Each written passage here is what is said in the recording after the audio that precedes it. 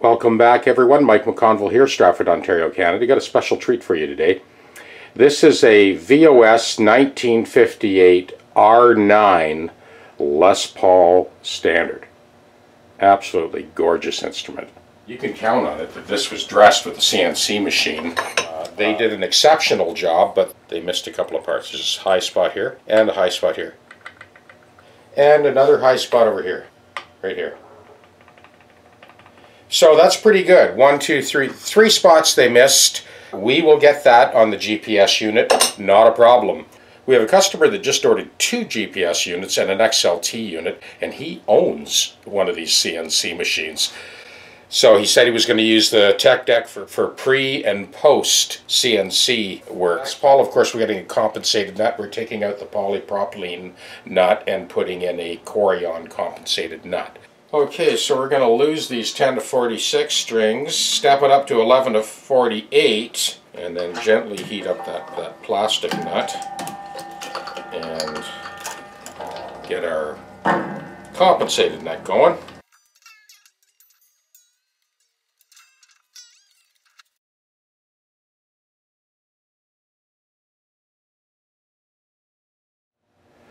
Now it's got the reverse tailpiece on there. I'm not too sure whether that's necessary or not. We'll see as we get into the job. So we're going to take a look at this tailpiece and see whether we need to do a wraparound or not. There's certainly lots of clearance here in the casting. I just wanted you to see this last string before I took these all off. I'm going to be stringing it without the wraparound and see how much clearance we get on the back of that casting. Now this is the 11 to 48 strings. We're stepping it up and tuning it down. We're definitely going to take care of this slop in the bridge machining. These are tight into the body, no issue there. So the issue really is the inside diameter of the holes in the cast bridge are just way too sloppy on those posts. You hit that with your palm, you'll knock your intonation out. So we're going to take care of that. Just set that aside for now. Well, with the next set on this guitar, we definitely need to remove that pickup to be able to get those high spots and dress along the trajectory of the string path.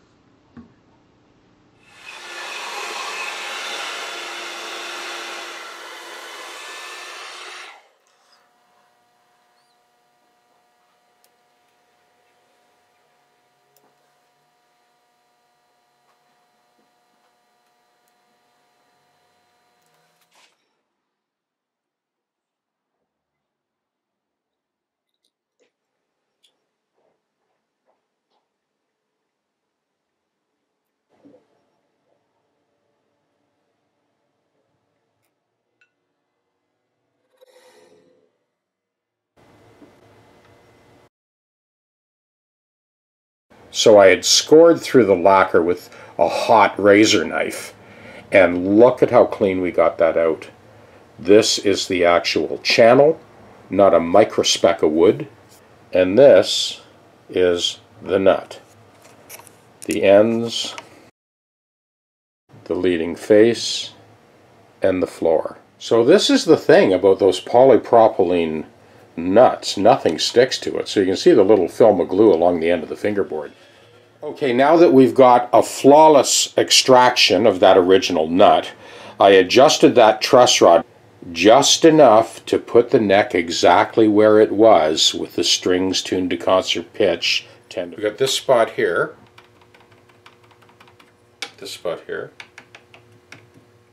and this spot. So not a big deal. Actually, this came out pretty nice, but once again, correcting what the CNC machine missed. 1, 2, 3 spots.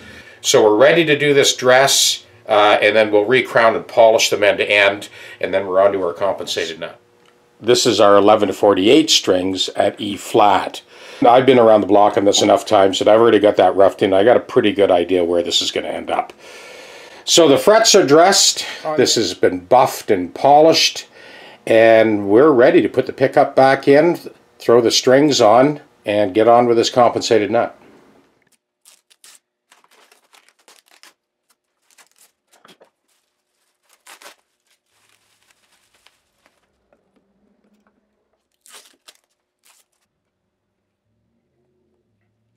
It's funny how this whole road-worn thing has developed over the years. The fender-worn look is like they've dragged the guitar down a gravel road behind a pickup truck or something. Gibson's a little bit more subtle about it. They've rusted the screws, they've rusted the tailpiece post. They've gone with nitrocellulose lacquer, and it's hand rubbed. So if you look at it closely, you can actually see rub marks in this. So I think with Gibson they do distress it, but they don't go to quite the extent that Fender goes to.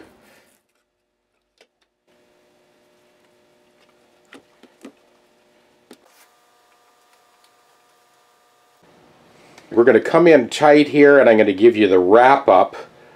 There's a bunch of different things we need to discuss. That I needed to cut into the body of the nut beyond the end of the fingerboard to get all of these strings to intonate perfectly.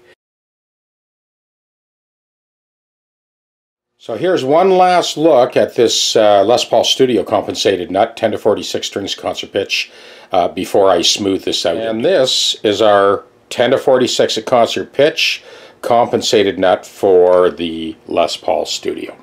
Okay, let's start with the tailpiece. First of all, you saw in the beginning of the video that the strings were wrapped around reverse wrap. There's a couple of issues with that. These original tailpieces are actually aluminum. They're not the nickel-plated brass. They're very light. Part of the deal with these old vintage instruments. The problem with a wraparound is these strings, if you wrap around, they will cut through that aluminum like a cheese cutter. So if you really insist on doing that, put your original tailpiece aside and get a disposable one, because you will destroy it eventually with the strings. There's lots of examples where a wraparound is a good idea. This isn't one of them. This tailpiece is right tight to the body, and we still have clearance on both outside strings. We are not deflecting off the casting on the back of the bridge. You'll see on the video screen I have a link for an example of an ES335 that did need a wraparound, and I explained fully why we went that route. Okay, next step. If you remember at the beginning of the video, there was quite a bit of slop and play in the bridge on the posts. Now the posts actually go into the wood of the top. They're rock solid. Thumb wheel adjustment is good, but the actual inside diameter of those holes was not a perfect match to those posts. There was quite a bit of slop, as you could see earlier in the video, a good 22 thou play. That's taken care of. We put that heat shrink around and got a beautiful press fit. All that movement and slocky machining is taken care of. It's rock solid now. Next, these top three saddles needed to be flipped 180 in order to squeeze the intonation out. The D string, you can see it's right near the back of the casting. I probably could have flipped that one too, but we managed to squeak out the intonation on that one, so I didn't. So the way the guitar came, it wasn't possible to intonate it. Before I go and plug this in the studio and let you hear just how accurate it is, I just wanted to cover all this stuff. So one of the things about this era, those late 50s Les Pauls, is the actual pickup ring is quite a bit higher than it should be. This is to spec. The edge of this pickup ring is higher than the pickup itself. And when we press that string down, almost touches, but it doesn't. So I did not alter those rings. So moving along, the frets, as you saw earlier, no question about it, this was done with a CNC fret dressing machine, but they did miss a couple of spots. And as you've heard me say numerous times, we took care of that with the Tech deck and dressed those spots. Okay, so next, on these guitars, the actual thickness of the plastic binding is quite a bit thinner than the more recent Les Pauls. The little plastic nibs that are on the end are paper thin. So when I was dressing and buffing, I avoided that. No machining along there. You'd burn right through those nibs in a split second. So if you're working on a guitar like this, avoid any machining along the outside edge. So the high spots were leveled, recrowned, buffed to a mirror shine, and let's move up to the compensated nut. And these are the values for the 58 VOS with 11 to 48 strings regulated for E flat, half step down.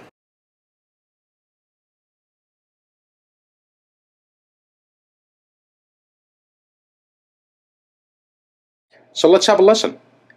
For all of you exasperated Les Paul owners that just don't believe it's possible to tune a Les Paul, have a listen to this.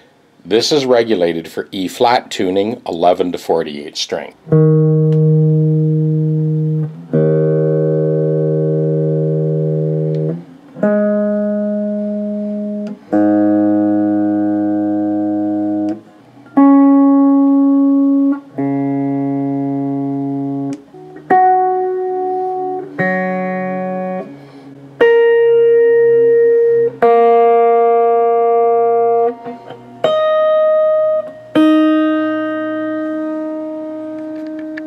Okay, next we'll play the 7th fret note and its corresponding octave.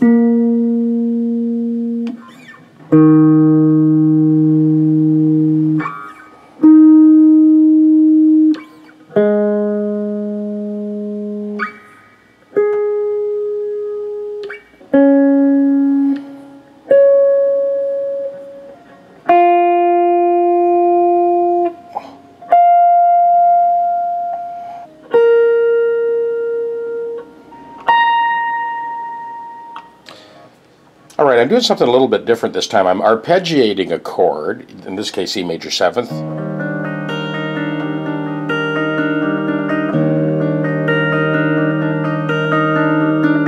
So I'm going to loop that and play the exact same chord an octave higher, so you can actually hear how the guitar is regulated from one octave to the next, string to string, fret to fret. So I'll let that play.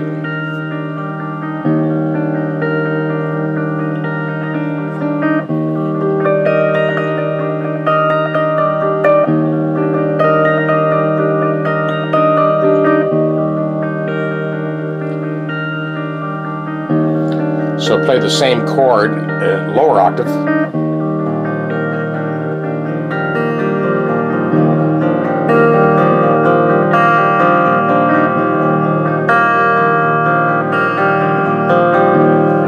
So what I've done there is I've basically played the same chord 1st position, 5th position, and 17th position. This isn't tantalizing to listen to, but I just want you to actually hear the guitar across the entire length of the neck, string to string, fret to fret, chord to chord. So I'm going to do this with 3 or 4 chords, and then I'll just loop something I can kind of play over a little bit and switch the pickups around. Let's go to another chord here.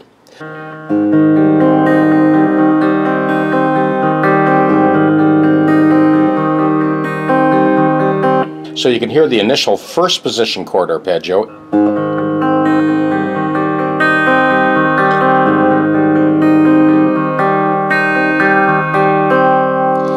And then I'll move to the 4th position, same chord, etc. And then 10th position. Lastly, the 16th position.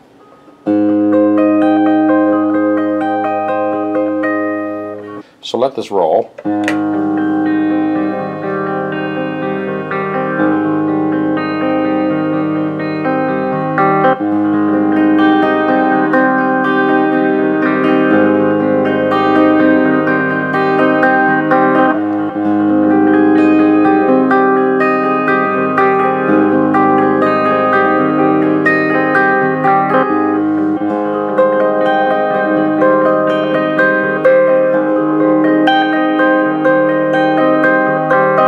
Okay, so we'll try, here's a G sharp minor 9.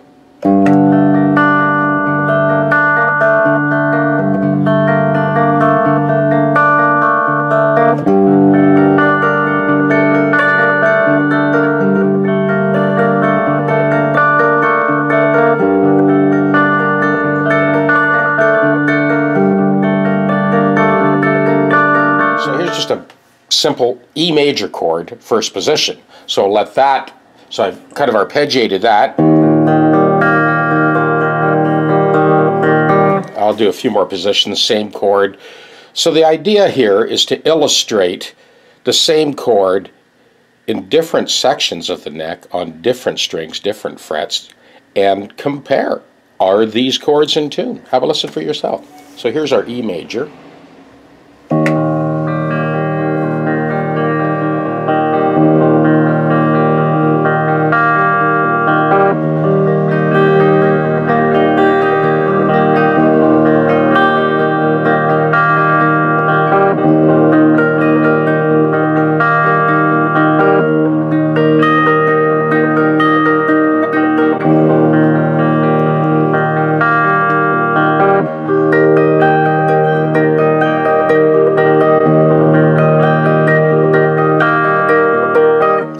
chords to the key of G sharp. G sharp minor 9, C sharp minor 9, and D sharp flat 9. Now I'll switch the pickups around so you can kind of actually hear. So I'm going to let this play this sort of G sharp minor thing, and then just kind of flick the pickups around and let you have a listen to this guitar.